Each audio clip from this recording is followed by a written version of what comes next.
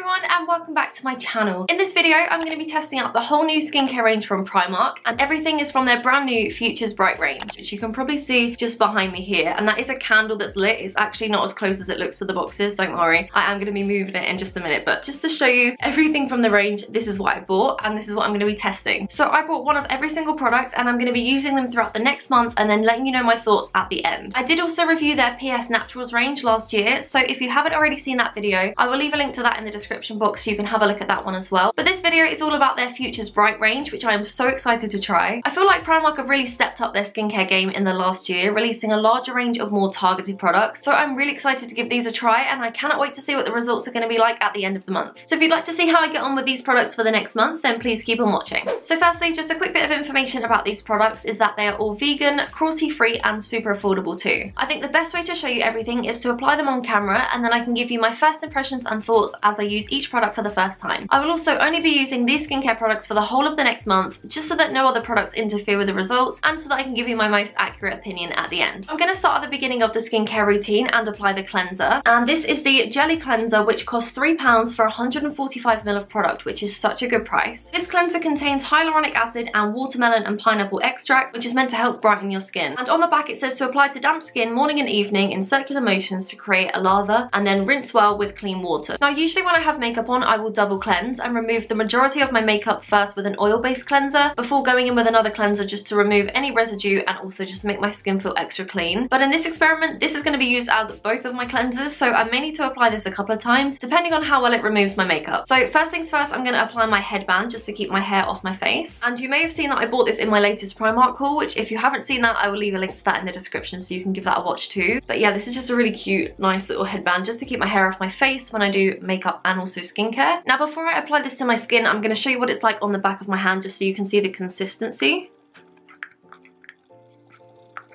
Ooh.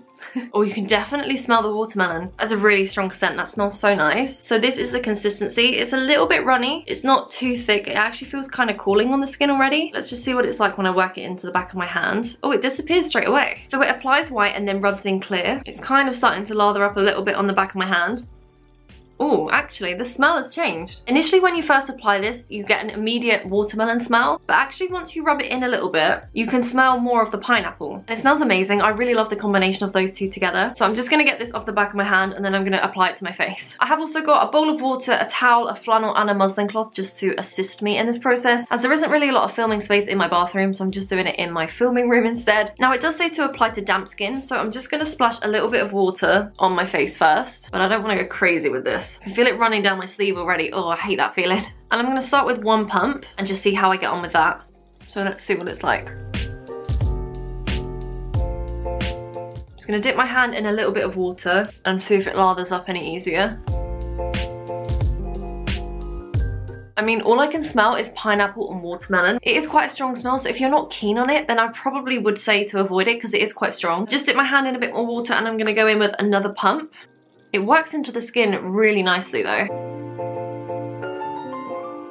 Now I am going over my eyes. I'm not sure if it said to avoid it. I probably should have looked at that first. So far it's kind of stinging a little bit like around my nose here. Maybe I've been working it in there a bit more than anywhere else. But yeah, you only really need a small amount. A thin layer does the job. So I would say that is probably enough for my first cleanse. So what I'm going to do now is wet a muslin cloth and just wipe off as much as I can, and then I may go in again with a second layer. That stinging sensation around my nose area is still there. It's not really bad, it's kind of like tingly, but it's not enough to put me off using it. It does also have hyaluronic acid in, so it could be that that's making it sting a bit, which now I'm saying that, I probably shouldn't have put that around my eyes like I did, but it's too late now. And of course this cloth also does help to remove quite a lot of the makeup as well. Just looking at my skin, you can definitely tell that it has removed a lot of the makeup. You do of course have to be careful around your eye area. As you can see, that is pretty much most of my makeup off, and that is just from one layer of cleanser. It was super easy to wash off and it also leaves my skin feeling really soft and clean afterwards. Where it was stinging, it kind of feels a little bit tighter, but it's not uncomfortable and it's not painful. It just feels a little bit more tight. But I am going to go in with another layer just to make sure that I have really removed all of my makeup and everything. So I'm going to wet my face again first. first and then go in with one more pump. And I'm going to avoid my eye area this time. It actually didn't really do anything. It didn't make it sting at all, but I am just going to be a little bit more careful this time, as I just remembered that it has hyaluronic acid in, and it's probably not great to put that over your eyes. And I feel like it has removed the majority of my makeup the first time round. Second time round, it's actually not making my skin sting at all. Maybe it's used to it from the first time round, I'm not sure. But now I'm just going to go in with a clean flannel and just remove the second layer of cleanser.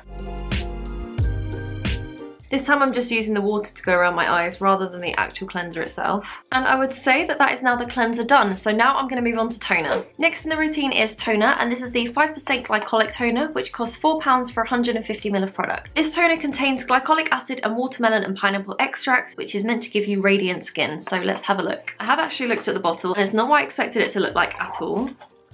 How cool is that? I'm just going to read a bit from the back of the bottle. So it says the PS Futures Bright Glycolic Tonic, which has been specially formulated with a blend of 5% glycolic acid, watermelon and pineapple extracts, is designed to smooth fine lines and wrinkles and restore complexion clarity, leaving the skin looking brighter, healthier and more youthful. It also says on the box somewhere, I read it says, after 2 weeks, 88% of people said their skin looked more radiant. I'm actually going to be testing this out for a month, so we will see at the end of the month if it actually has made any difference. It says to apply this with a cotton pad after cleansing and to use once a day, ideally in the evening, and also not to rinse it off. Now, because I'm testing this in the video, I am going to be doing it now during the day, and then from tomorrow until the rest of the month, I will use this in the evening instead, but for the purpose of the video, I'm going to apply it now. It says to apply with a cotton pad, and please don't come for me for this. I have got normal cotton pads here, but I am going to be buying some reusable ones. I actually tried to get some in time for this video, but they didn't arrive on time, so I have got some on their way. They're just not here yet. I'm just going to apply some to the cotton pad. I'm not sure how quick this is going to come out. We're going to go with that amount. You can really smell the watermelon on this one. That is a lot stronger than I thought it was going to be. I'm just going to use this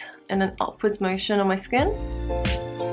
The tingling sensation from the cleanser has now completely gone. It feels nice and cooling on the skin. It doesn't feel like it's making my skin feel tight at all, which is good. It is starting to make my skin tingle a little bit, just like the cleanser, but I'm sure it's just the glycolic acid actually getting to work, but it feels really nice and cooling. And as you can see, there actually wasn't a lot of makeup or anything that came off with that, but that just shows how well the cleanser did at removing the majority of my makeup. And yeah, so that is the toner on. That tingling sensation is starting to go down a bit now, which is good. So I'm just going to let that sink into my skin before moving on to serum. Next up is facial serum, and this one costs £3 for 30 ml of product. And this serum contains hyaluronic acid and watermelon and pineapple extracts, which is meant for hydrated skin. On the box it says to apply to a cleansed face morning and evening in circular motions until fully absorbed. Can be used alone or before your moisturiser. And I am going to be using moisturiser as well. I've actually got 2 different ones to try out, so I'm going to be using the serum first. This is the bottle that it comes in, and the actual serum itself is pink, which I love. On the back of the bottle it says the PS Futures Bright Facial Serum, which has been specially formulated with a blend of hyaluronic acid, watermelon and pineapple extracts, is designed to hydrate and soften the skin. So let's have a look. I will also drop a little bit of it onto the back of my hand so you can see the consistency, and I have fully wiped the cleanser off that was on there earlier.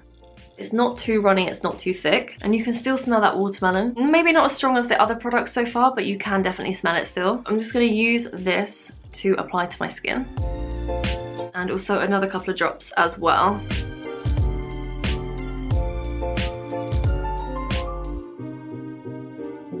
I feel like that's probably just enough amount of drops actually. I used 3 and it's completely covered my skin. Now it does feel a little bit sticky, but yeah, it's quite a thin consistency. It's not too gloopy, which is nice, but it does leave a slightly tacky layer on the skin. So I'm gonna let that just sit for a minute, and then I will go in with the moisturizers. The final step in this routine is moisturizer. Now I actually bought both of the moisturizers in this range, as one contains SPF and the other one doesn't. So one I'm gonna use throughout the day, and then one I'm gonna use in the evening. For the sake of this part of the video, and also so that I can give you my thoughts straight away on both of these, I'm gonna apply one moisturizer to one half of my face and the other to the other half. First up, I'm gonna use the Daily Defence Moisturiser, which contains SPF 30, and this one costs £4 for 50 ml of product. On the front of the box it says this offers high protection, anti-blue light complex, licorice, watermelon and pineapple extract, which protects against effects of blue light. So the fact this moisturiser has SPF 30 and blue light protection in it, and you get 50 ml for £4, it is such a good price, and I'm really hoping this works as well as it sounds, because it really does sound incredible. Then on the back of the box it says to apply to a cleansed face morning and evening in circular motions until fully absorbed. And evening.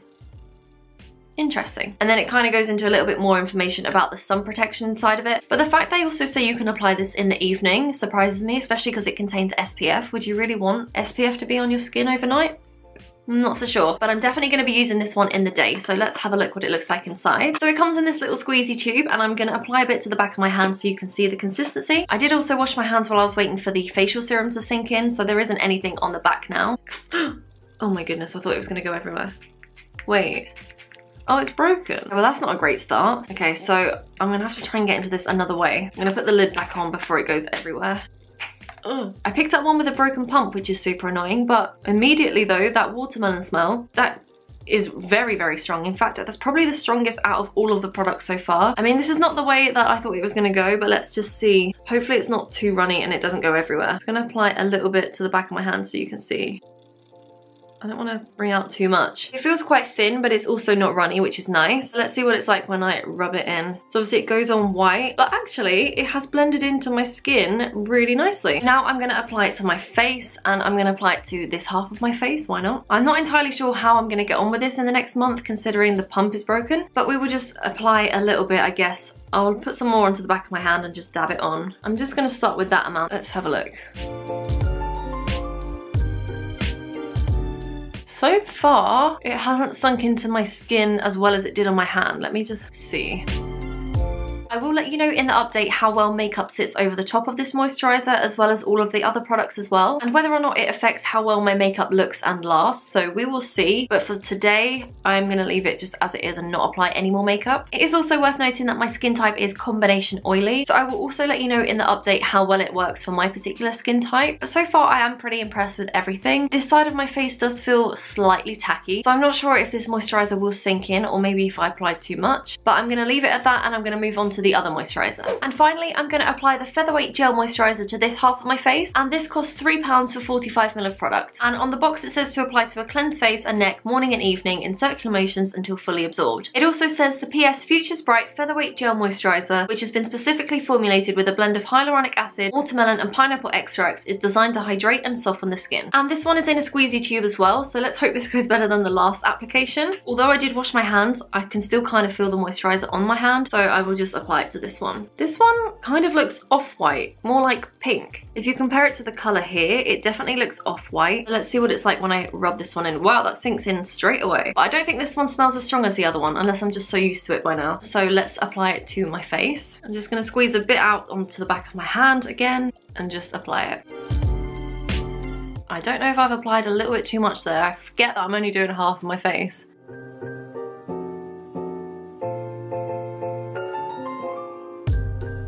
Although I thought the consistency was quite similar on the back of my hand, when you apply it on your face it does feel slightly different. This side it feels like it sinks in a little bit more. It does still feel a little bit tacky this side, but I'd say not as much as this side. I don't know if that's maybe the added SPF that's causing that. As with both of these moisturisers, if you're someone that doesn't like the feel of something being on your skin, then I would probably avoid them, just because you can definitely sort of feel that they're there. Let's see what it's like with my hair if it got stuck.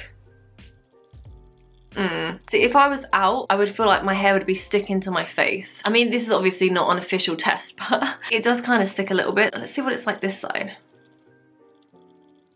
And this is the side with the SPF. And also bearing in mind that it has been on my skin a little bit longer, so it's had more chance to absorb. Slightly sticky, again slightly sticky, but then I have only just applied it, so I don't really know why I just did that. I've just had a quick look in the mirror and you can actually see more of a difference between each side of my face with the different moisturisers than you can on camera. On camera it's actually not that obvious, but in the mirror it is. This side has now completely sunk in, but the side with the SPF is still quite tacky, so out of the two I probably prefer the gel moisturiser, but I do like the benefits of the SPF and the blue light protection. I will continue to see how they both wear throughout the month, both with and without makeup, and just see if I change my opinion at all. And I haven't had any issues with any of these products so far, other than the slight tingling effect from the cleanser and the toner, but that has since gone off and it hasn't left any redness or anything, so I think that's more down to the ingredients that are in it. So I'm really interested to see how well my skin reacts to these products for the next month. It's currently Saturday the 1st of May 2021 and I'm going to be using these throughout the whole of May before I let you know my final thoughts. So unless there's anything worth updating you about in the meantime, the next time you will see me will be at the end of the month. Hey guys, I just thought I would do a quick update as it's currently the the 25th of May, and this is the first time that I've worn makeup the whole month. So as I said, I would show you what it looks like with makeup over the top. This is how my skin is looking so far. This morning I used the cleanser, the serum, and the moisturiser with the SPF in, and this is how my makeup is looking over the top. So far so good. It's only been on maybe 2 or 3 hours, this makeup, but so far it hasn't come through any oilier or anything that it would normally. In fact, it's actually doing pretty well. Also, the colour of my fake tan, please ignore that. It came out way too dark. But yeah, I just thought I would show you a quick update as this is the first time I've worn makeup this month, and this is how it is looking over the top.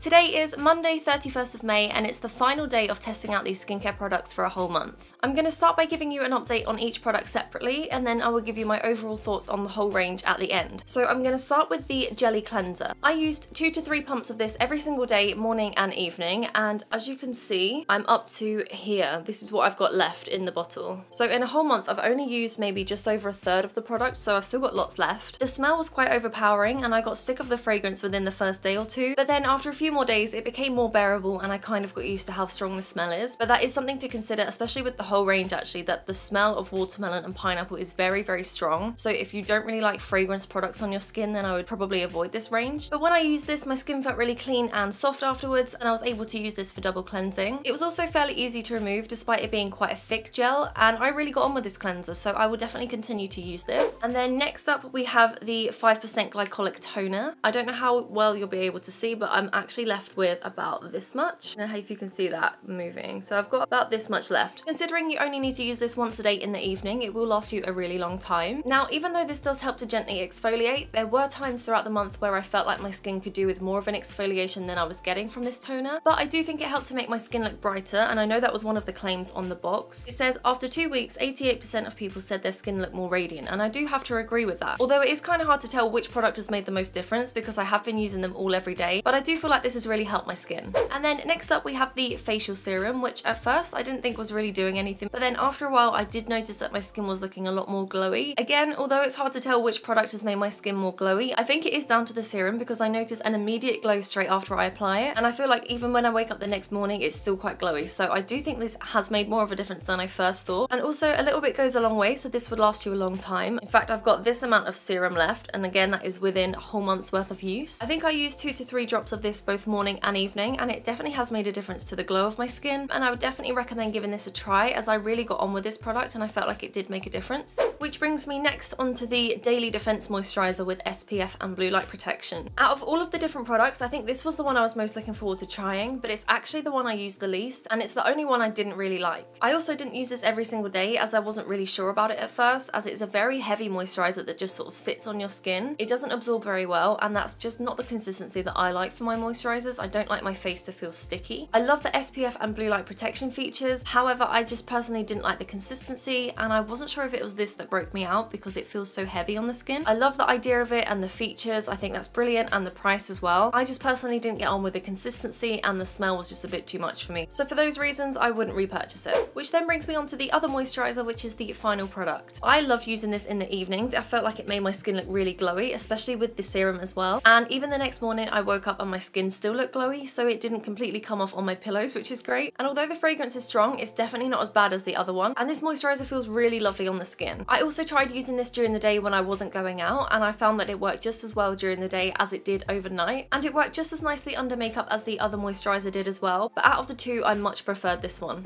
Overall, my opinion on this skincare range has changed throughout the month. My skin broke out the day after I first tried everything, and I had a lot of really sore spots on my cheeks in particular that lasted the whole month. In fact, you can still see, I will zoom you in just a second, but you can still see where those spots were, but it's not as bad now as it was for around the first 3 weeks. I'll insert a photo of my skin 1 week in so you can see the difference, but up until about a week ago I wasn't sure on this skin range at all because of how my skin had reacted, and the fact that it reacted within the first 24 hours made me think that it was these products that caused that. But about a week ago the spots did start to clear up a bit, although they're definitely not completely gone yet. They are a lot easier to cover, which, speaking of covering, I actually only wore makeup around 4 times this month, purely because I was at home and I didn't really go out until the last week or so. But the makeup did apply nicely over the top of all of these products, and it lasted just as long as it normally would, which is great. I'm gonna zoom you in so you can see my skin up close. I currently have no makeup on at all. As you can see, I do still have quite a few spots on my cheeks. This side was worse to begin with, but it has cleared up a lot and it looks a lot better than it did. I usually get a lot of spots on my chin area anyway, and like this sort of area, so it's not too dissimilar to normal. And then this is my forehead. But touch wood, my forehead is usually pretty clear and it hasn't made my skin break out there any more than it normally would. Also, you may notice that I've upgraded my camera since the first part of this video, which is how I can zoom you in and stuff now. So hopefully you notice a difference and you can see a lot more clearly how my skin is looking and everything. But yeah, this is how my skin is looking after 1 month of using these products. Up until about a week ago, my thoughts were that I didn't like this range and I wasn't overly keen on repurchasing anything just because of how badly my skin broke out to begin with. However, I do think that my skin has improved in the last week, and I'd say that's probably because it's had time to adjust to the new products. Often when you try new skincare products, your skin will get worse before it gets better, and I think that's what happened in this instance. But I'm glad that I stuck with it and kept using everything. But yeah, out of the whole range, the only product I didn't really like was the Daily Defence Moisturiser, just because it was too heavy in fragrance for me, but I loved everything else. But yeah, my skin definitely looks a lot more glowy each morning, which I have to put down to this range because it didn't always look that way before. So my overall thoughts on this range is pretty positive, and I definitely recommend giving these products a try, but also give it a chance if your skin does break out initially, as it should clear up with more use over time. It's a great little starter range to try if you're new to skincare or the ingredients they use, like hyaluronic acid and glycolic acid, because the prices are really affordable and you can choose the products to suit you. There were times throughout the month where I thought it'd be really nice to use a face mask, whether that's a clay or a mud mask or even a sheet mask, so that would be something that would be worth bringing into this range. I know Primark do sell face masks, but they don't currently have any in this Futures Bright range, which is why I didn't buy any of the other ones. But it would also be really nice to include an eye cream, a moisturiser that's specifically for evening use, an exfoliator, whether that's physical or chemical, and maybe a targeted spot treatment, just to appeal to more skin types and concerns. My skin type is combination oily, and I found that these products work well for me in the end, despite the shaky start at the beginning with the huge breakout.